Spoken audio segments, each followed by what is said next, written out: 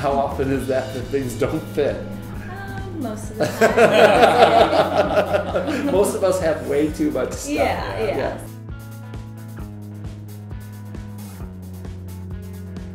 Hey, welcome back everybody. We're really excited to be chatting today with Sarah Solomon from Moving Simply on this week's edition of Stay Focused. Well, thanks for being with us here today. It's really kind of fun to talk to you about what you're doing in your business, Simply Moving. And it's got a couple different aspects to it, so you'll see two versions here.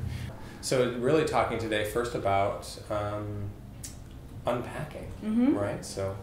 Yeah, so basically, once you've bought the house and you are having the movers come and move everything in, then once you have all this pile of boxes, what do you do? So, where do you put everything? Right, where do you put everything? And you kind of, once you get through a couple and you get that motivation going, don't run out of steam. And Isn't there some unwritten rule that you have a year to get everything set up? Well, I think it's a year to give a gift. Okay.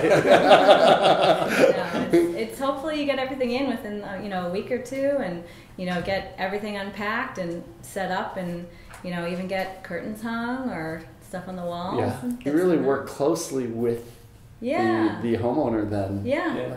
Finding out what they want and what might work for them. Right, and a lot of people, when they move, sometimes they'll try to set up their new house the way they had it in their old house, and that may not be the most efficient way. It might just be what they're used to. So, about how long do you usually spend with your clients when you're helping them unpack on a typical house? It could be 2 days, it could be 2 weeks, something like that. Wow. So, I like to really get every box unpacked and really kind of put everything in a room and figure out, what can fit. And once you have everything really out and available, then you can kind of see, well, this is way too much stuff and this will never fit in this room. And so, and once you kind of put the essentials in, then you can kind of see from there, well, clearly, instead of telling people you need to get rid of things, they can kind of see like, well, this is maybe not going to fit ideally. Yeah. So. How often is that things don't fit? Most of the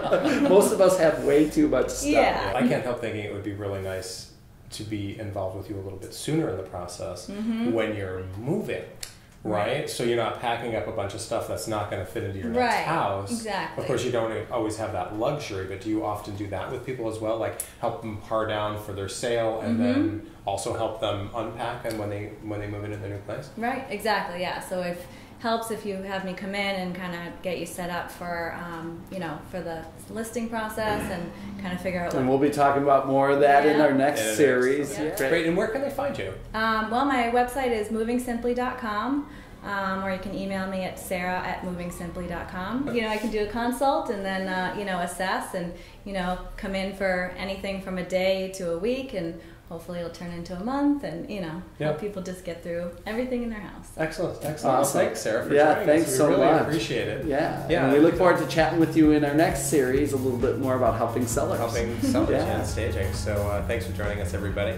Don't forget to like us on Facebook. Subscribe to our YouTube channel. And until next time, stay tuned and stay focused.